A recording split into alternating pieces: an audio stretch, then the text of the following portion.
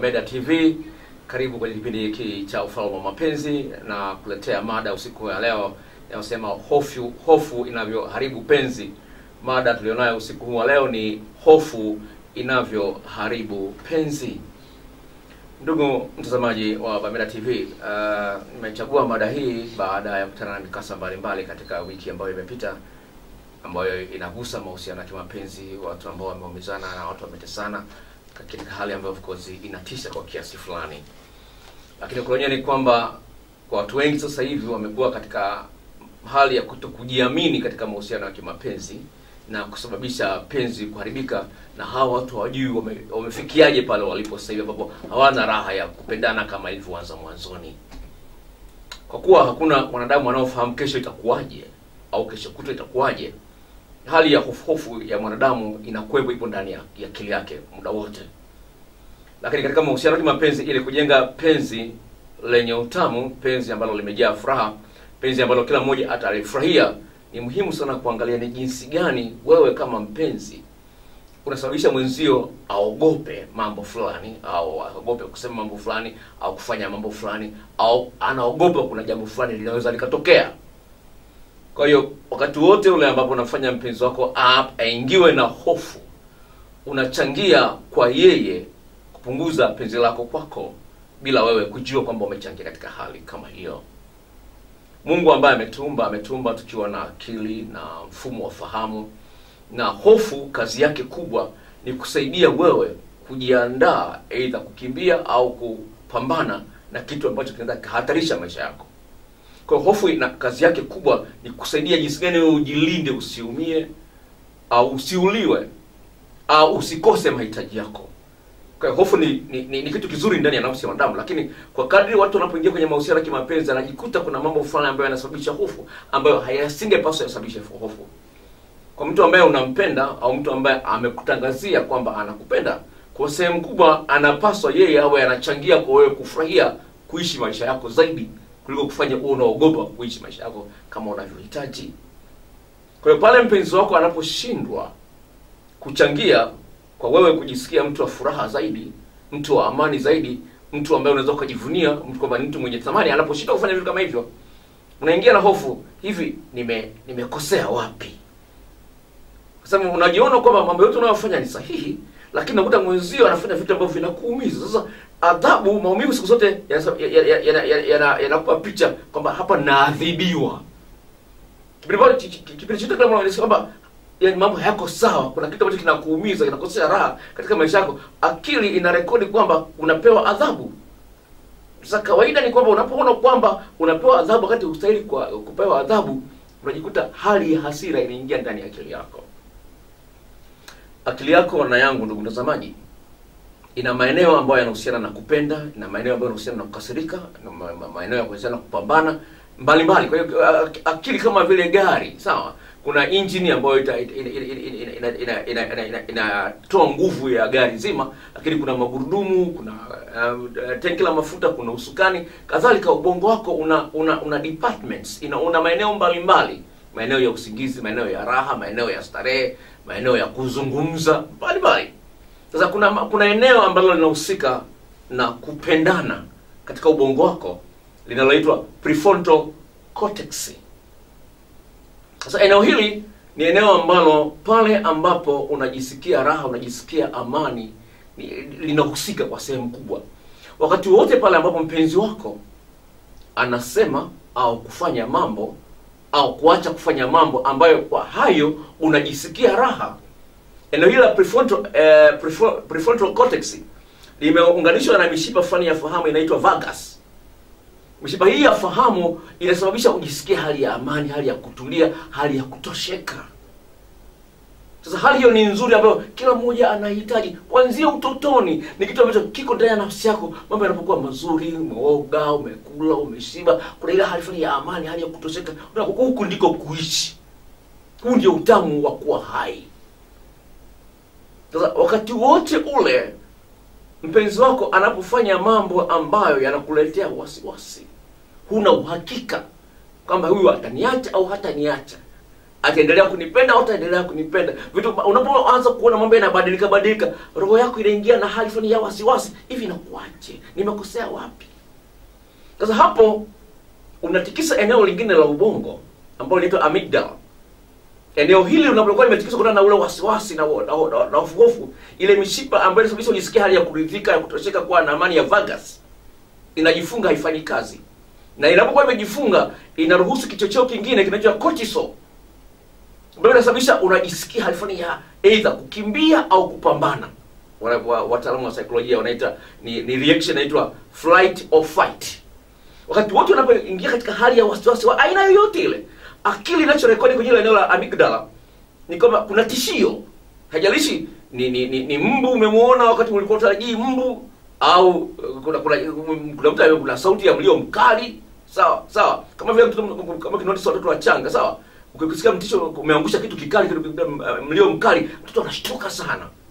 Yaani ndio hivyo, yani ni tishio la uhai wake. Kwa wasiwasi wote ule, wa mdogo au mkubwa, unarekodiwa kama tishio. Sasa kile kichocheo cha cortisol kinakuandaa either kupambana au kukimbia.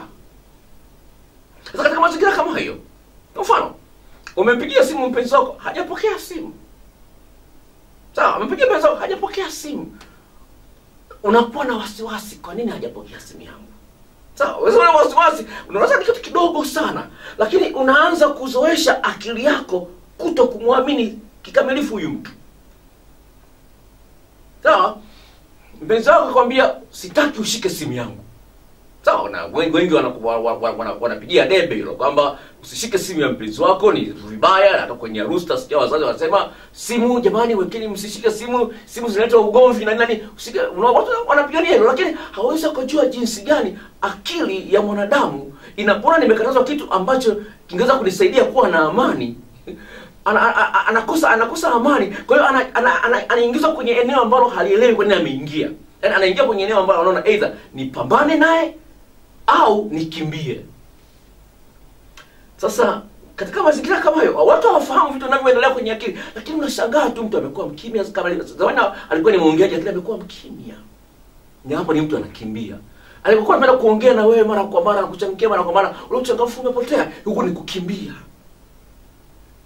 Sawa, alikuwa anapenda kufanyia vitu vizuri, kukwambia anakupenda mara kwa mara na kumisi, ameacha hayo maneno, huko ni kukimbia. Alikuwa anajitahidi kujitolea mhanga kwa ajili yako, lakini ameacha. Alikuwa anakupenda kupa zawadi mara kwa mara, ameacha, huko ni kukimbia. Sasa kadri unavyoona kuna hali fulani ya mabadiliko kwa mpenzi wako, sasa unaanza kujiuliza, nimekosea wapi? Kwa nini naadhibiwa hivi?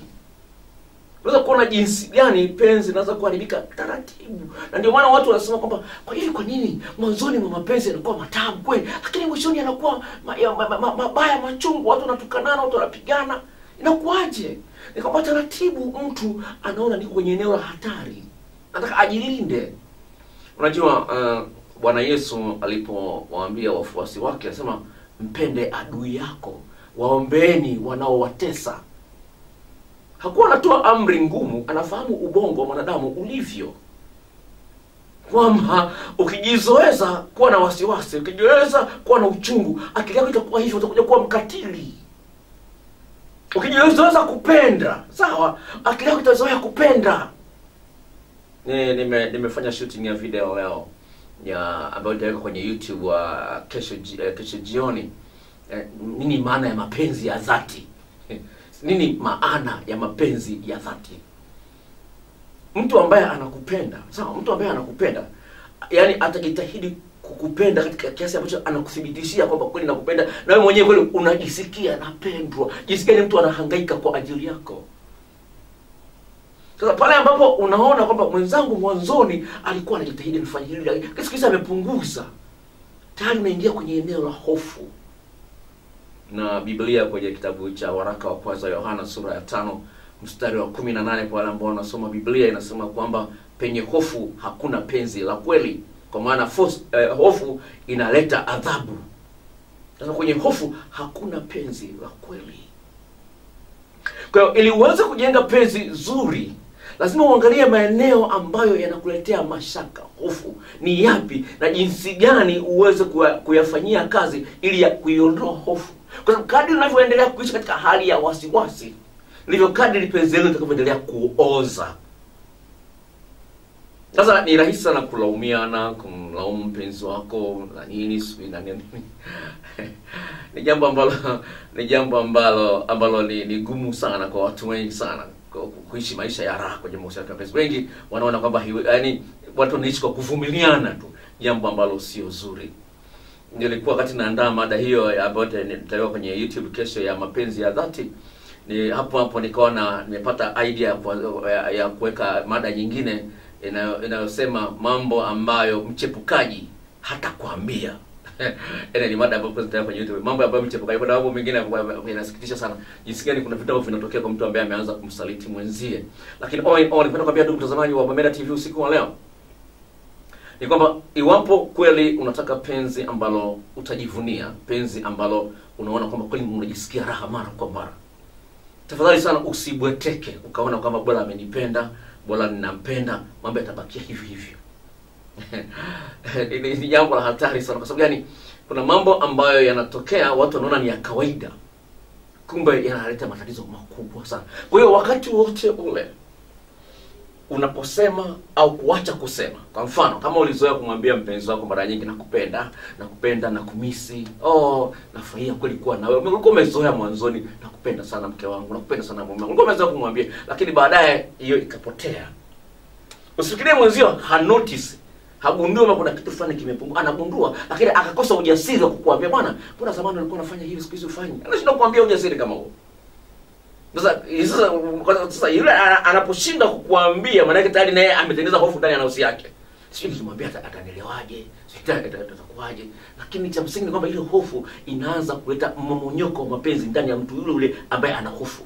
Ndio maana kwa wale ambao wamekuwa wanaangalia kipindi hiki mara kwa mara wanapenda kuzungumza umuhimu wa kutengeneza mazingira ya uwazi na ukweli, kwamba ujisikie huru kuhoji mambo ambayo huyaelewi.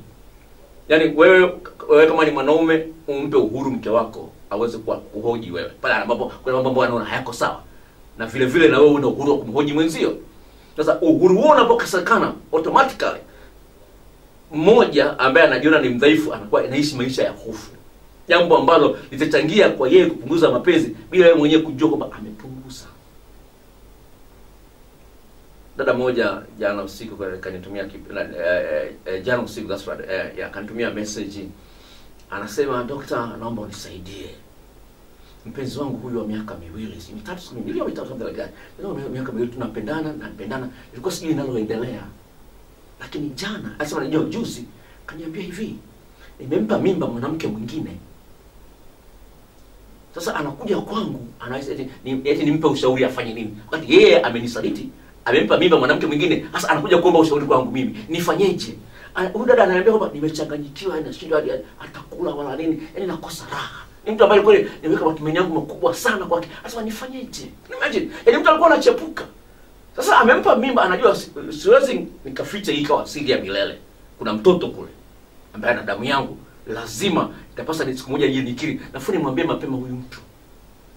Sasa unaweza kuona kwamba umekaa unaona mambo ya koshari, kumbe kuna jambo baya linaendelea huko. Sasa katika mahusiano ya mapenzi, ili uweze kumsaidia mpenzi wako akuamini, lazima ujitahidi kumsaidia kuondokana na zile hofu zote ambazo zinaweza kutokea kutokana na mwenendo ulionao. Umechelewa kurudi, utachelewa kurudi. Kumwambia mpenzi wako utachelewa kurudi kwa sababu ya A and B and C. Umekaa kimya, ukitarajia kwamba hata niuliza si ananipenda, ananiamini si atanipenda, umuulize. Umepigiwa simu, hujapokea, ni kweli ulikuwa na sababu halali. Kati mwenzio kule anafikiria kwamba labda umekumbatiwa na mtu mwingine. Umepigiwa simu hujapokea, yapita masaa mawili. Unampigia simu mwenzio, "Bwana, nimekuta miss call yako, vipi?" Watu wengi wanakuta miss call yako vipi? Yaani haoni kama amekosea, sawa? Kwamba simu imepigwa saa 4, saa hizi anataka anamtafutia mtu saa 6. Haoni kwamba amekosea. Anaona yuko sawa. Anauliza, "Bwana, nimekuta miss call yako, vipi? Ulikuwa unasemaje?" Badala ya aanze, "Samahani bwana, nilikuwa nafanya hiki na hiki na hiki, kwa hiyo nimeshindwa kupokea simu yako." Sio ulikuwa unasemaje? At least umeanza na samahani, at least umejali hisia za mwenzio. Sio subiri yeye akuulize ilikuwa aliyepokea simu yangu. Unaposubiri akuulize, manake mwenzio anatarajia utamdanganya kwa sababu tayari ameshapata picha nyingine kwamba ulikuwa umekumbatiwa na mtu mwingine. Na uwezo kumwambia kwamba nilikuwa nimekumbatiwa na mtu mwingine. Kwa hiyo unaposubiri kuulizwa unaposubiri kuulizwa wakati kwa wewe ndio umefanya umekosea, unatazama mazingira ambayo mwenzio anapata shida kuamini, anakuwa na hofu na wewe. Kwa wanawake kwa mfano, mumeo amekwambia nahitaji tucheze ngoma ya kubwa leo. Alafu kumwambia leo sijisikii. Alafu mumeo ameumia, amekaa kimya. Usitegemee kwamba kesho yeye atakuanza, anatarajia wewe ndio mwanze. Kwa sababu wewe ndio wewe ndio mairisha mchezo leo. Kesho ndio wewe ndio uanzishe, wewe ndio uanzishe. Sawa? Sasa anakaa siku ya kwanza hujamhitaji, siku ya pili hujamhitaji. Unajenga hofu ya yeye isije kumwambia leo atasema leo sijisikii. Unaona? Kwa sababu nilikuomba kwamba leo bwana nahitaji ngoma ya kubwa. Sasa ninahitaji ngoma ya kubwa, ukaniambia bwana ujisikii. Sasa kesho tegemea kwamba nikuombe tena. Sasa wewe ndio uanzishe. Unaposubiri mimi nikuombe, unaniweka mimi mahali pagumu. Sasa ni vitu vidogo vidogo, sawa? Ni vitu vidogo vidogo, lakini vinachangia kusababisha mtu ajisikie hofu. Sasa ni hivi ndio mtazamaji. Pale kwa sababu yoyote ile unamfanya mpenzi wako ajisikie hofu, unasababisha aache kuangalia mambo mazuri ulionayo, akaanza kuangalia yale mabaya ambayo yamesababisha hofu. Liwe dogo, liwe kubwa. Ndivyo akili zetu zilivyoumbwa. Wakati wowote ule unapokuwa na hofu, hufikirii juu ya mambo mengine yote yale, unafikiria ni jinsi gani ya kuondoa hii hofu. Ni saikolojia wanaita fear extinction. Fear yani kama vile unavyozimisha moto, sawa? Moto wanaita fire extinguisher. Sasa hii inaitwa fear extinction. Jinsi gani ya kuondoa hii hofu. Sasa kama hujui jinsi gani ya kuiondoa hii hofu, unatengeneza mazingira ambayo ni magumu sana katika uhusiano wako. Na ndio bana mahusiano mengi baada ya muda fulani yanaanza kuleta shida na migogoro, na furaha inapotea na uchangamfu unaisha. Ni kwa sababu gani? Ya zile hofu ndogo ndogo ambazo wanazitengeneza katika kwa njia kwa makosa mbalimbali na madhaifu mbalimbali wanayoonyesha. Na especially kusipokuwepo na mazingira ya wazi na ukweli. Mtu anapokuwa na hofu, hafikiri kitu kingine chochote kile. Kwa mfano unafukuzwa na simba. Unafukuzwa na simba, utafikiria juu ya kitu kingine zaidi ya mimi kwa maisha yangu. Jamaa mmoja alitoa mfano mmoja ambao ni mzuri sana. Mtu na mke wake walikuwa wako porini. Mtu na mke wake walikuwa wako porini, walikuwa wameenda kutembea tembea, unajua tena wazungu wanapenda kutembea tembea. Sasa wamefika porini, wakaanza kusikia sauti kwa mbali ya simba anaunguruma. Mke wake akainama chini, mke wa jamaa, sawa? Akainama chini, akaanza anakaza viatu. Anakaza viatu. Mume wake akamwambia, "Sasa wewe, kwa nini unakaza viatu?" Akasema, "Umesikia simba huyo?" Nikisikia karibu mimi nitakimbia. Sasa mume wake akamwambiaje? Akamwambia hivi, "Unafikiria wewe ukikimbia utamshinda simba?" Mke wake akacheka akasema hivi, "Nikianza kukimbia wakati simba anatukimbiza, mimi nikikuzidi speed ukiliwa wewe, mimi sipo, mimi anakushughulikia wewe, mimi nakimbia. Kwa hiyo sio kama mimi ninachotaka nikimbie nikuzidi wewe. Nikuzidi speed wewe ndio utakayeliwa na simba. Mimi nitakuwa nimeokoa maisha yangu." Sawa? Kwa hiyo shauri yako, sio kama mimi nashindana na simba. Mimi nashindana na wewe. Sawa? Mimi nashindana na wewe. Simba akija hapa nikikimbia, wewe ukibakia nyuma wewe ndio utakayeliwa. Unaweza kuona jinsi gani ni kwamba unapokuwa na hofu, unaangalia tu la kwako wewe. Kwa hiyo pale ambapo umesababisha mpenzi wako katika maeneo yote yale awe na hofu, hata ungekuwa unampa pesa kiasi gani, unamridhisha kwenye tendo la ndoa kiasi gani, una uzuri kiasi gani, ili mradi tu ana hofu, hayo yote mazuri hayaangalia, anaangalia lile eneo ambalo linasababisha hofu. Kwa ndivyo akili yake ilivyoumbwa. Ukiwa na hofu, either ukimbie au upambane. Sasa pale ambapo mwenzio ameshindwa kupambana na wewe, mwanaume anamwambia mke wake. Sasa huyu mwanaume ana tabia ya kupekua simu ya mke wake, lakini yeye hataki apake ipekuliwe. Sasa mwanamke naye siku moja akagangamaa, akasema, "Bwana, na mimi leo lazima nipekue simu yake." Mwanaume anamwambia, "Sasa unataka kushindana na mimi? Unataka kushindana na mimi?" Sasa mwanamke anakaa kimya. Unaweza kuona mazingira kama mwanamke ameogopa, ni kitu ambacho anakitaka. Angalia kwenye simu ya mume wake kuna nini? Anaficha nini? Na mwanaume mkuu mkali. Sasa mwanamke anakaa kimya, anakuwa na ile hofu. Sasa ile hofu akili ilivyoumbwa inamtuma aidha akimbie au apambane. Amekimbia, amekuwa kimya, hata gusa tena hiyo simu. Sawa? Amekimbia, yuko ni kukimbia. Haguse simu, hata ishika simu. Sawa? Hauko ni kukimbia. Lakini ndani ya nafsi yake inamwambia, hivi kwa nini? Mbona unastahili mambo matamu kuliko hayo unayofanyiwa? Kwa hiyo anaingia kwenye gia nyingine ya kupambana. Tunajua ya kupambana ni kwamba anataka kulipiza kisasi. Sasa tafsiri anayoitoa kwenye roho yake, mume wangu ananisaliti. Sababu ndio maana hataki nishike simu yake. Mume wangu ananisaliti ndio maana hataki. Kwa hiyo na yeye aidha atafute mchepuko na yeye. Sasa ndio maana kasi ya michepuko miongoni mwa wanawake imekuwa kubwa mno. Mno. Nasema mno kwa sababu gani ninazungumza? Nakutana na kesi hizo nyingi sana za wanaume ambao wamesalitiwa, nyingi mno. Sasa ni hivi ni kwamba kwa hiyo unaweza usijue umemweka mwenzio kwenye gia gani. Sasa unajua kawaida kama nimezungumza mwanzoni, sawa? Akili tulivyoumbwa ni kwamba kuna ile prefrontal cortex ambayo nimezungumzia mwanzoni, sawa? Yaani unapojisikia vitu vya raha, vitu vitamu, vitu ambavyo vinakuletea amani, sawa? Akili yako inasikia ile hali ya kuridhika. Sawa? Hali ya kuridhika ambayo ni nzuri. Sasa unapokuwa una hofu, sawa? Umekimbia, umekaa kimya. Sawa? Lakini hapo unasema akili hapo inakwambia lazima upambane. Kwa sababu ninaona kama hustahili unachofanyiwa. Lazima upambane. Sasa pale mwenzio anapofanya jambo la kulipiza kisasi, au amekusaliti, au amekununia, au hajakupikia chakula kizuri, whatever it is. Sawa? Ndio akisema amekuadhibu, anajisikia raha. Kutokana na kisasi ambacho amekilipa, yeye ndio anajisikia raha. Kwa hiyo anatafuta raha kwa kufanya vitu vibaya kwako. Unajua kama nilivyozungumza katikati hapo, nimesema kwamba ndio maana Bwana Yesu akasema kwamba mpende adui yako. Maana ukijizoeza kupenda inakusaidia zaidi kuliko kujizoeza kuchukia. Sawa? Sasa katika mazingira kama hayo ni kwamba pale ambapo mpenzi wako umemfanyia jambo na wewe ukatumia ubabe, ukajiona kwamba wewe hakuna hawezi kufanya lolote lile, mwenzako anapoingia katika kipengele cha kukuadhibu au kulipiza kisasi, yeye anajisikia raha. Baadaye anakuwa anazoea kufanya vitu ambavyo vinakuumiza. Ndio unakuta sasa watu wanaanza kwa wanavutana. Inakuwa migogoro haishi kwenye mahusiano ya ndoa. Ndio mtazamaji, unataka hiyo hali iendelee? Unataka hiyo hali iendelee kwenye ndoa uliomo, kwenye uhusiano ulionao? Kwa hiyo kama nilivyosema, napenda nirudie hii point, ni ya muhimu sana kuielewa katika mada hii ya hofu inavyoharibu penzi. Ni kwamba jambo lolote lile unalolifanya au unaposhindwa kufanya likasababisha mwenzio awe na wasiwasi na wewe, asiwe na amani na wewe, nasababisha huyu mtu aangalie kitu kimoja. Kwa hiyo hata uwe na mazuri mangapi, ndio unashangaa huyu ana mke mzuri, kwa nini anasaliti? Huyu mke wake, mume wake anampa kila kitu, ana gari na kwa nini anasaliti? Watu wanashangaa, wanajiuliza maswali, wanakosa majibu. Kama kuna jambo fulani limemkosesha amani, linamletea wasiwasi ndani ya roho yake.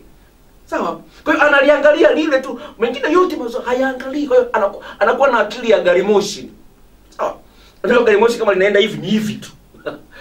Halina kona wala kama linaenda hivi ni huku tu. Usitegemee kwamba litapiga kuna haraka ndogo mpaka lifike Mwanza ndio kuna sehemu ya viunganishi vya kumrudisha aligeuze, iangalie Dar es Salaam. Likitoka hapa mpaka Dar es Salaam. Mpaka lifika Dar es Salaam ndio kuna sehemu ambayo imetengenezwa vitu ambavyo reli itabadilika na itaweza kugeuza mwelekeo. Sasa kadhalika, jambo lote lile dogo basi kisha hofu. Sasa mtu anaangalia tu kwenye lile eneo peke yake. Mengine mazuri yote hayaangalii. Sasa unashangaa, inakuwaje mbona nakutana kesi nyingi sana. Nimempa kila kitu, nampa kila kitu, mbona amenisaliti? Nasema nampa kila kitu, mbona amenisaliti? Yaani nampa mapenzi yangu yote, mbona amenisaliti? Kutokana na ukosefu wa ufahamu juu ya kupendana. Kama kuna makosa ambayo wanafanya lakini hawajui wanakosea. Kuna madhaifu ambao wanaonyesha lakini hawajui kwamba ni madhaifu ambayo ni hatari, hawajui. Kwa hiyo wanaenda katika ile hali ya mazoea kwamba hivi ndivyo ilivyo. Lakini kumbe hawajui mwenzie ametoa tafsiri gani ya mambo ya mapungufu yale ambayo anayaona. Sasa ili uweze kuondoa hofu katika mahusiano yako, ili hofu isije karibu mapenzi yako, ni muhimu sana uwe mtu wa kutabirika. Sawa? Mtu wa kuaminika katika maeneo yote yale. Uwe mtu wa kutabirika. Yaani ni hivi, mwenzio anajua kwamba ukichelewa utampa taarifa. Mwenzio anajua ukishindwa kupokea simu haitapita nusu saa utakuwa umemtafuta. Mwenzio anajua akituma message haitapita nusu saa umeshamjibu. Mwenzio anajua kwamba ukiona kitu kizuri utamnunulia. Katika mada ambayo nimeweka kwenye YouTube ya mapenzi ya dhati yalivyo, Nimezungumzia juu ya point moja ambayo ni ya msingi sana. Katika mapenzi ya dhati kuna hali ya kununuliana vitu. Kuna hali ya kununuliana vitu. Yaani ni kwamba huyu mpenzi wako bila wewe kumwambia utashangaa amekununulia kitu ambacho unakipenda. Bila wewe kumuomba. Yaani kuna ile hali mtu anaona kitu kizuri anakumbuka mpenzi wake, ngoja nimnunulie mpenzi wangu ice cream au chocolate. Au anapenda sharifu, nimnunulie sharifu, au anapenda chapati, niyo chapati. Vitu kama hivyo bila kuambiwa. Kwa hiyo kuna ile hali fulani ya kujituma bila kusubiri kuambiwa. Kwa hiyo unakuwa na matarajio kwamba mwenzangu hawezi kufanya jambo la kuniumiza. Mwenzangu hawezi kufanya jambo la kunitesa. Sasa lazima kuwepo yatengenezwe mazingira ambapo mtu kweli anafikia hitimisho hilo kwamba mwenzangu ananipenda na kweli ananijali, ananithamini, ananiheshimu, hawezi kufanya. Hata kama akikosea, at least ninakuwa ni rahisi sana kumsamehe. Nimeweka mada, nimefanya shooting video ambayo inaendelea kwenye YouTube. Pale unaposalitiwa na mpenzi wako ufanye nini? Sasa pale unaposalitiwa na mpenzi wako ufanye nini? Katika point moja ambayo nimezungumza kwenye hiyo video ambayo nitaiweka kwenye YouTube kesho jioni. Sasa pale mwanzo anapokuwa amekusaliti, kama kweli kama kwanza mwanzo kuliangalia, angalia historia yake ilivyo. Huyu mtu amekuwa tabia kufanyia mambo mema mengi mazuri ambayo yanakuonyesha kwamba kweli mtu anakupenda, ila ameteleza tu hapa. Sawa, na ile baada ya kumaliza recording hiyo nikaikuta na juta. Sikutoa mfano rafiki yangu mmoja. Rafiki yangu mmoja yuko Moshi, ni mwanasheria, mume wake anafanya kazi benki. Sasa mume wake alishawahi kujaribiwa kutembea na house girl. Sikumbuki vizuri historia ya muda mrefu kidogo. Mume wake alishajaribiwa kutembea na house girl. Sasa alikuta message kwenye simu ya house girl kutoka kwenye namba ya mume wake. Akaanza kuchana naye, akamchokoza akagundua kabisa hawa either tayari ameshacheza ngoma ya kubwa au anaelekea huko. Unaona? Akagundua kabisa. Akasema nilimsamehe mume wangu sababu gani? Katika maeneo mengi ananipenda. Ataamka usiku, atamlea mtoto mchanga, ataogesha watoto. Mimi nikiwa nimelala nenda kwa chumba cha mtoto kuangalia anaendeleaje. Yaani anawahi kurudi nyumbani. Kwa hiyo akaangalia kwa historia ya ndoa yake kwa maeneo mengi, akaona mume wangu ananipenda, basi tu hapa ameteleza. Akamsamehe na wanaishi kwa mapenzi mazuri kweli. Mume wake alipokuja Dar es Salaam, alipokuja Mwanza, aliniambia tafadhali nenda kaonane na huyu mtu. Alikuja kikazi Mwanza, mume wake kweli tukaonana naye, ni gentleman, nikaongea kama kweli ni mtu kweli ni mtu wa maana sana. Sawa. Lakini unapenda kwambia hivi. Katika mahusiano ya mapenzi kuna magumu yanayotokea, lakini unapokuwa na mapenzi ambayo unamsaidia mwenzio anajisikia kabisa kwamba kweli unanipenda, unamtoa hofu kabisa kwamba yani sina mwingine zaidi yako. Yaani unajitahidi kumthibitisha kwamba yeye ni yeye. Hofu inaondoka. Kuna kuwepo na amani, kuna kuwepo na uchangamfu, kuna kuwepo na kicheko. Lakini kwa wengi mambo hayo hayapo. Ndugu mtazamaji, tunaingia kwenye mungu ya pili ya maswali na majibu. Kuna namba ya SMS pale 0622. Tafadhali sana tuma SMS yako kwenye ile namba. Kama wewe ni mtazamaji mpya wa kipindi hiki, tafadhali sana ningependa nifahamu kama wewe ni mwanamke ni mwanamke. Maana hapa itakuja kama namba tu. Kama ni mwanaume, nifahamu ni mwanaume. Una umri gani na uhusiano wako na muda gani? Inanisaidia kujibu swali lako. Na mara nyingine maswali yanakuwa mengi, hatuwezi kuyajibu yote. Kwa hiyo unaponipa picha ya kama wewe ni mwanamke au ni mwanaume, whatever it is, na kujibu swali lako, unaweza kuwa nimejibu swali la mtu mwingine vile vile. Kwa sababu sitaweza kujibu maswali yote. Kwa hiyo tafadhali sana tuma swali lako, liandike vizuri kwenye namba ile pale ya SMS, alafu tutaingia kwenye ngwe ya maswali na majibu. Fundi mitambo, tupatie pumziko kidogo na mimi ninywe maji kidogo hapa, alafu tuendelee na ngwe ya pili ya maswali na majibu. Kutana na Dr. Nelson, daktari bingwa wa mapenzi. Inatakiwa kumtoa mwanamke kutoka kwenye pointi sifuri. Ni hivi karibuni hapa Badmedas TV, kila siku ya Ijumaa saa 4 kamili usiku. Usikose. Karibu mtazamaji kwenye ngwe ya pili hii ya maswali na majibu. Tafadhali sana kuna namba pale ya kutuma swali lako. Kama umefungulia TV hivi karibuni ni Badmedas TV, tafadhali tuma swali lako kwenye namba ile ambayo iko kwenye screen pale kwenye runinga yako. Tuma swali lako. Niona nimepata swali moja tu hapa. Kwa hiyo kama una swali tafadhali sana naomba ulielekeze kwenye namba ile ambayo imeandikwa SMS. Nisome swali ambalo limeingia hapa. Sema, habari yako Dr. Nelson. Mimi naitwa TS. Nina miaka 31. Dokta, hapo mwanzo nilishawahi kuoa na baadaye tukatengana na mwenzangu. Nimekaa zaidi ya miaka 3 sasa, nimepata mchumba, lakini swali la kwanza aliniuliza nimeshawahi kuoa. Nilimkatalia, lakini amejitahidi sana kuuliza, na kisha umeshajua, na sijui huyo mtu aliyemwambia. Sasa amekuwa akiniambia mara kwa mara mimi zithibitishie kama nilishawahi kuoa ama la. Mimi nimekuwa nikikataa na kumwambia achana na maneno ya watu, ila ukweli ameshaujua. Sasa najiuliza, Dokta, nimwambie ukweli ama nifanye nini? Ningependa nikwambie hivi, iwapo unataka kujenga penzi la kweli, lazima uheshimu ukweli. Na kwa wewe ulimwambia kwamba ulikuwa hujawahi kuoa, wakati umeoa mwenzio atakuwa na ushahidi na anaweza kufuatilia mpaka akampata yule mtu ambaye mlioana, na yule mtu ambaye mlikuwa naye akapata mpaka picha, na wewe mwenyewe unasema kwamba ukweli ameshaujua. La kwanza ambalo unapaswa kulifanya katika mazingira kama haya ni kuomba radhi kwamba ulisema uongo, na umueleze kwa nini ulisema uongo. Lazima mueleze, kwa sababu hii ni moja kati ya sehemu nzuri katika unapokuwa unaomba radhi. Utoe maelezo ya kutosha juu ya kosa lako. Usiende juu. Ili uweze kupata msamaha kutoka moyoni mwa mpenzi wako, lazima utoe maelezo ya kutosha kwa nini ulikosea katika eneo ambalo umekosea. Kwa hiyo omba radhi, mueleze kwa kina, lakini mwambie nakupenda na ningependa kuendeleza mahusiano na wewe. Naomba hili kosa langu lisiwe kikwazo ya wewe kuendelea kunipenda. Na lingine ambalo litakusaidia kumsaidia aone kwamba ni kweli umemwambia ukweli wote, ni kwamba at least mpe na ushahidi ya uhusiano wenu ulivyokuwa. Sawa, mpe mpaka na ushahidi ikiwezekana. Mueleze hivi yuko sehemu fulani, kama ukitaka kwenda kumuuliza na nakupa uhuru kumuuliza. Kwa hiyo aone kwamba kweli umelitoa moyoni mwako kabisa. Kwa sababu unapomdanganya katika jambo moja, mwenzio atapata shida kuamini katika maeneo mengine. Sawa? Kwa maana akiuliza, je, ulizaa naye? Akamwambia sikuzaa naye, atashindwa kuamini. Kwa hiyo jambo la msingi ni kwamba toa maelezo ya kutosha ili mpenzi wako nafsi yake iweze kutulia na akakuamini zaidi. Kwa umri ulionao miaka 31, ni kweli hata kama ulikuwa kwenye ndoa haitakuwa yakaa muda mrefu sana. Kwa hiyo sijui kama ulikuwa na mtoto naye au vipi, lakini all in all, tubu na mthibitishie huyu mwanamke kwamba kweli unampenda na huna mpango wa kuachana naye, ili aweze kuwa na amani na wewe. Asante kwa mtazamaji wa kutuma maswali yako. Naona kuna maswali yameanza kuingia hapa. Mimi nasema hello, mimi naitwa Ana, niko Nyakato sokoni. Naomba wimbo, sorry. Okay, naitwa Kevin na Biblia, naomba wimbo. Sijui anaangalia television gani alafu wanaandika message kwenye television yetu hapa. Okay, ningie kwenye swali hili. Anasema habari za kazi Dr. Nelson. Mimi naitwa Milra, nina umri wa miaka 23. Dokta, kuna dada sijamtongoza ila anapenda sana kuniita baby au dear. Nikichelewa kurudi home ananiuliza nilikuwa wapi jana.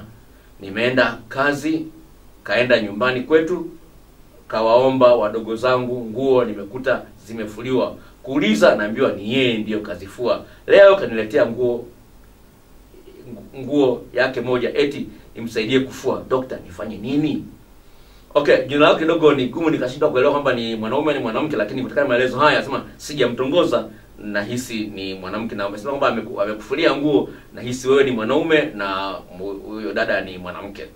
Katika mazingira ulionayo ni kwamba kwa umri ulionao hujamtongoza kweli, sawa? Lakini cha msingi ni kwamba huyu dada ameanza kuonyesha hisia kwamba anakuona wewe ni mtu ambaye unafaa kuwa naye kama mpenzi au mume mtarajiwa. Kwa hiyo katika mazingira haya huyu dada amekuka mahali ambapo hata ndugu zako ameanza kuhisi kwamba una mahusiano na huyu dada. Hata wewe ukikanusha, lakini mpaka mtu anakuja nyumbani kwenu kwa wazazi wenu anakuja kuomba nguo zako ili azifue, ameonyesha kwamba ni mtu ambaye yuko serious, anataka kutengeneza connection na familia yako. Kwa hiyo iwapo wewe binafsi unamuona ni mwanamke ambaye ana sifa za mtu ambaye ungependa awe mke wako, ni wewe kumwambia bwana, nimeliona hili, umenifulia nguo, umeenda nyumbani kwetu, nimeona na unaniita dear au baby mara kwa mara, ninaona ungependa kuwa na mahusiano na mimi. Sasa hapo napaswa umueleze kama uko tayari kuwa na mahusiano na yeye, au mwambie sikufahamu vizuri, tuendelee kuwa marafiki, nikatakapokuwa nifahamu ndani wako, basi tunaweza kufikia hatua ambayo wewe unaitamani iwe, yani mimi na wewe tuweze kuwa mume na mke. Sababu mpaka mtu anakufulia nguo anakwenda kwa wazazi wako kuomba nguo zako, maana yake ni mtu anaonyesha intention kwamba no, hii ndio nataka iwe ndio maisha yetu yawe hivi. Kwa hiyo ni jambo ambalo ni la msingi sana. Okay, niingia kwenye message nyingine. Nasema Dr. Nelson, nakushukuru sana kwa kipindi chako kizuri cha leo. Nimefurahishwa sana na mada hii, imenifungua macho. Naomba unisaidie katika hili. Maana mimi nimeanza kuingiwa na hofu juu ya mahusiano. Umri wangu ni miaka 24. Kama kijana nimeshatembea na wasichana wasiopungua 5 katika umri nilionao. Katika hao wawili wamenitamkia kwamba kiumbe changu ni kidogo. Je, naomba unisaidie dokta. Hii inaweza kuathiri mahusiano ya kimapenzi? Maana naogopa kusalitiwa. Okay, ukweli ni kwamba tafiti zinaonyesha wazi kwamba wanawake wengi wanalinganisha ukubwa wa kiumbe cha mwanaume. Upende usipende, hivyo ndivyo ilivyo. Wewe kama mwanaume unapokuwa tumevua nguo, kitu cha kwanza kuonekana ni kiumbe chako. Kwa lazima kuweza kitalinganishwa katika njia moja au nyingine, upende usipende. Na kwa bahati mbaya katika ulimwengu tulionao sasa hivi, mwanamke ambaye unakuwa na mahusiano naye leo ameshakutana na wanaume wasiopungua 2 kabla yako. Inashangaza kuona mabinti siku hizi wanaanza mahusiano ya kimapenzi kwenye umri mdogo kuanzia miaka 15 kwenda mbele. Sasa ni lazima nikutana na message moja ambayo kidogo ilinifurahisha. Ni kwamba huyu ni kijana ambaye anasema, "Dokta, huyu binti mimi nimeanzisha mahusiano naye, mimi ndio mwanaume wa kwanza kwake. Sawa, lakini baada ya wiki 2 amenisaliti. Inakuaje?" Unaweza kuona yani kama huyu ni kijana ameanzisha, asema mimi ndio ambaye nimemtolea uhusiano wake huyu binti. Lakini wiki ya 2 hii ameshanisaliti. Inakuaje? Wakati watu wanasema kwamba ukimtolea uhusiano wake yeye ndio anakupenda sana, inakuaje? Unaweza kuona. Kwa hiyo katika ulimwengu ambao ni mgumu kidogo katika mahusiano ya mapenzi, uwezo ukakwepa kulinganisha. Kwa hiyo ningependa kuambia rafiki yangu Boniface kwamba ni kweli inaweza ikaathiri mahusiano. Na mfano mwingine katika eneo hilo. Kuna kaka mmoja alikuja kusema, ni mtu mzima, mrefu, handsome, very handsome. Sawa, alikuja kusema kama miezi 4 au 5 iliyopita. Ananiambia, "Dokta, nimekusikia redioni. Nimekusikia redioni kwamba una dawa ya kuongeza kiumbe." Akanipa historia yake. Anasema, "Mimi nijitambua hata kabla sijaoa kwamba kiumbe changu ni kidogo. Azimia lazima nitafute msichana ambaye hajawahi kukutana na mwanaume." Anasema nikampata. Tumempata, nimeishi ndani ya ndoa miaka 7 kabadilika. Kisa kiumbe kidogo. Anasema ndoa ilikufa. Anasema niliamua kumwachia mpaka nyumba. Ndoa ilikufa. Sasa hivi nataka nioe tena, lakini sasa lazima nirekebishe hili, kwa hiyo italetea matatizo. Kwa hiyo Boniface na kualika, ninayo dawa ambayo of course inaweza kusaidia kama una upungufu hayo. Ni dawa ya uhakika ambayo imefanyia utafiti wa miaka 14, inaweza kusaidia kuondokana na tatizo hilo la kiumbe kidogo. Ningia kwenye swali, nikasema, "Hello doctor, mimi naitwa John, nina miaka 27. Mpenzi wangu ananipenda sana ila ananipa raundi 1 tu. Tukimaliza hata kama hajafika, hataki niendelee raundi ya 2. Je, atakuwa na matatizo gani? Na kwa upande wangu ina madhara gani? Nimekuwa naye kwa miaka 3 sasa." Kwa hiyo John huyu ni mwanaume, ana umri wa miaka 27, lakini mpenzi aliye naye hamruhusu kwenda raundi 2 au 3. Lakini ambacho nimekigundua kuna udhaifu pale. Anasema hivi,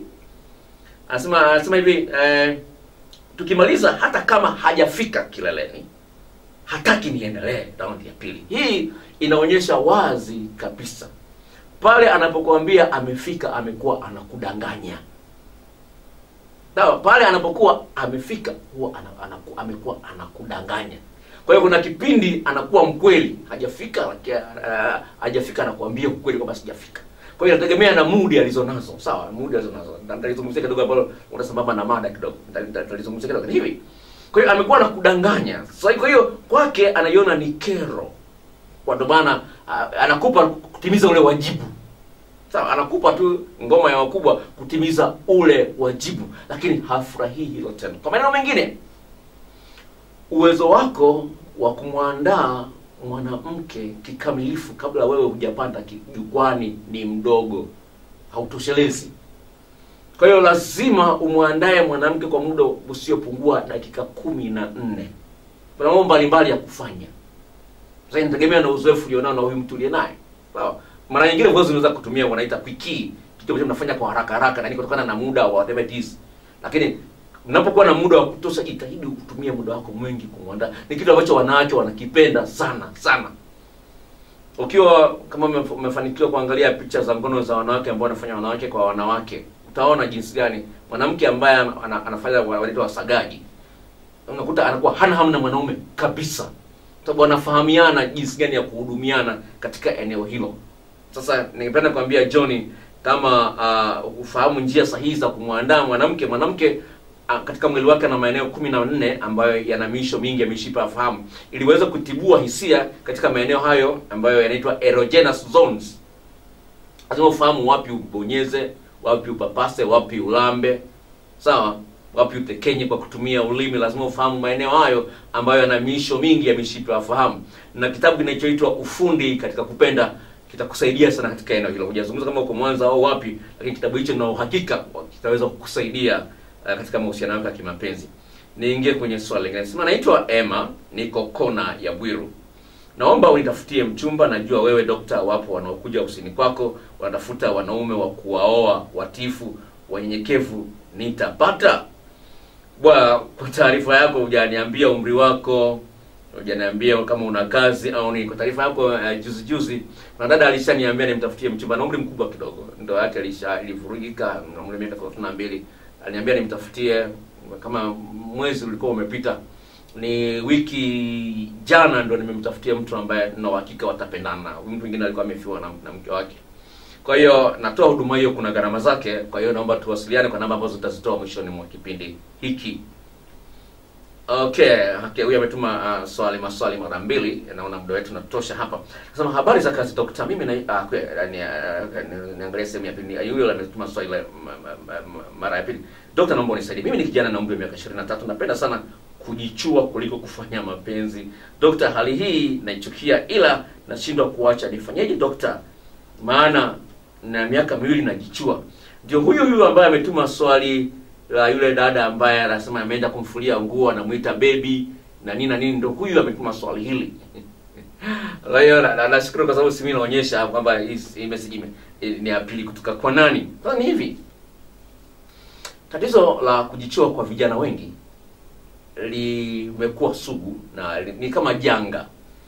Lina madhara kwa vijana, hata kwa wanawake vile vile lina madhara. Na wewe mpaka kutuma message hii ni kwamba tayari unafahamu kwamba kuna madhara. Sasa ili niweze kusaidia kuacha, kwa sababu kuna watu ambao wameshakuja ofisini kwangu. Mmoja alikuja, kaka mwenye umri wa miaka 34, yuko ndani ya ndoa lakini bado anaendelea kujichua. Sasa mke wake amemgundua, akamwambia, bwana, ukiendelea na hii ndoa inakufa. Kuna mwingine alipigiwa simu tokea Arusha, sawa, ana mke wake hivi, sawa, naye anaendelea na huu mchezo wa kujichua japokuwa ana mke. Sasa hivi kwa sababu wewe hujaoa uwezo ukaelewa umbali wake, lakini tayari umeshaliona kwamba ni jambo ambalo upendi, unataka kuliacha lakini unashindwa kuliacha. Ningependa nifahamu, sawa, ndio maana sio kitu kidogo ambao unafikiria, kwa sababu akili yako ilivyo ina sehemu mbili. Kuna sehemu ambayo unaweza kuitawala, inaitwa conscious, na sehemu ya pili ambayo huwezi kuitawala inaitwa subconscious. Sasa sehemu hii ya pili ndio ambayo imeweka kumbukumbu ya utamu wote unaopata kwa mchezo huu wa kujichua. Sasa ili mimi niweze kufahamu huu mchezo huu wa kujichua kwenye akili yako hii ya pili ya subconscious imeingia kiasi gani, lazima nipate picha ya historia ya uhusiano wako. Umefanya mchezo huo kwa muda gani? Unafanya hivyo mara ngapi kwa siku au mara ngapi kwa wiki? Ili niweze kukupa dozi, ndio maana napaswa nifahamu urefu, ukubwa wa tatizo lako. Kwa hiyo rafiki yangu, namba zangu za simu utazipata, tutaweza kuwasiliana niweze kukusaidia vizuri kulingoa hilo tatizo. Nimeshasaidia vijana, kama jana mmoja nimemsaidia. Huyu aliletwa na mama yake. Jana mmoja alikuwa sekondari. Tena alikuwa amekuja amevaa uniform. Juzi amekuja ananishukuru, ameletea zawadi ya kitabu cha Kiingereza. Sawa, jana mdogo tu, mama mdogo aliletwa na mama yake. Niweza kumsaidia kuliondoa hilo tatizo. Sasa ni kama miezi 6 iliyopita. Juzi ndio amekuja kunishukuru, ameletea zawadi ya kitabu. Sawa, kwa wale ambao wanafahamu kitabu wa Sabato, kitabu cha N.G. White. Sawa, kinahusiana na masuala ya matumaini. Anyway, all kwamba hivi ni kwamba inawezekana kuondokana na hiyo hali, lakini napenda nifahamu uzito wa tatizo lako likoje. Okay, nasema mimi naitwa hayo ni Manueli gani ya kumpa. Okay, ametumia simu yake ni smartphone, kwa hiyo inapo type inaongezea maneno mengine, lakini ameshinasema ni maneno gani ya kumpa msichana miemuko kabla ya kucheza ngoma ya wakubwa. Nina umri wa miaka 22, niko maduka 9 anaitwa Joshua. Swala sio maneno sawa, maneno matamu ni yako mengi, lakini sio maneno na vitendo ndio vinaweza kusababisha hisia, wanaita mihemuko, yani ile hali ya kujisikia hamu ya kucheza ngoma ya wakubwa. Maneno peke yake hayatoshi, napenda nikwambie, maneno peke yake hayatoshi. Kwa sehemu kubwa inategemea jinsi gani wewe umetengeneza ile connection, mshikamano wa kihisia na huyu mwanamke. Kwa unapoongea yale maneno yanapitiliza kiurahisi sana na kugusa mfumo wa fahamu wa huyu mwanamke. Kwa wale ambao wameangalia video yangu kwenye YouTube inayosema utamu wa mchepuko, ni muhimu sana kufahamu kwamba mchepuko una utamu wake. Kwa sababu gani? Ni kwamba huyu mtu, kwa sababu huna historia na huyu mtu, ufahamu matatizo yake mengi, madhaifu yake mengi uyafahamu. Kwa hiyo mtiririko wako wa hisia unakuwa hauna kipingamizi. Sawa? Kwa hiyo hisia zinakuja kwa urahisi, unajisikia raha. Nakutana kesi nyingi ambapo mwanaume anasema kwamba kwa mke wangu naishia goli moja, lakini nikienda nje napiga goli 3 kwa urahisi. Hizo kesi zinazo nyingi sana. Sasa ni hiyo hali hiyo ndio ninazungumzia kwamba kwa sababu yule mtu unakutana naye kwa muda mfupi, ufahamu madhaifu yake mengi, kwa hiyo mtiririko wa hisia kwake unakuwa ni mwepesi sana, hauna kipingamizi. Na kwa mtu ambaye unafahamu madhaifu yake, kuna juzi ya kuoga, juzi alichelewa, sio ya nini, kwa hiyo unakuwa kuna kipingamizi cha hisia. Kwa hiyo iliweza kusababisha mihemuko, lazima utengeneze mazingira ambayo ukose hakuna kipingamizi vya hisia. Kuna swali hapa limeingia sasa hivi, nasema Dr. mimi ni binti mwenye umri wa miaka 27. Nimepata mwenzi na anataka kunioa, lakini yeye hawezi kuniandaa kabisa kwenye ngoma ya wakubwa. Inanifanya nisifurahie. Sasa nifanyeje? Asante binti wa miaka 27. Kwenye ni kwamba kuna ukosefu wa elimu katika eneo hili. Watu wengi wamekuwa wanaangalia picha za ngono wakifikiria watajifunza vitu. Si kweli. Na nimeweka kwenye YouTube, tayari nimeshaweka video inaonyesha madhara ya kuangalia picha za ngono. Kuna madhara makubwa. Kwa hiyo usione kwamba ni vitu unapata burudani, lakini kuna madhara makubwa ambayo yamethibitishwa kisayansi. Sasa kwa wewe dada mwenye umri wa miaka 27, una mwanaume ambaye unampenda na yuko tayari kukoa, lakini hawezi akakuandaa, na hivyo unashindwa kufurahia ngoma ya wakubwa unapocheza naye huyu mwenzio. Kwa hiyo utakuta yeye hajui afanye. Nimeshakutana na kesi nyingi ambazo mwanamke ananiambia, Dr. mpenzi wangu ananiambia anishike wapi nisikie raha, lakini mimi mwenyewe sijui nishikwe wapi. Unaweza kuona ugumu unaotokea kwamba unamwambia mwanamke kufikiria kwamba anajua yeye ashike wapi ili apate mihemuko ambayo mwingine apate ile hisia za utamu wa tendo la ndoa, lakini mwenyewe hajui ashike wapi. Kwa hiyo ni kitu ambacho of course kinahitaji elimu, na njia nzuri ya kupata elimu na kitabu kwa ajili ya mwanaume, na ambacho kinaitwa Ufundi katika Mapenzi.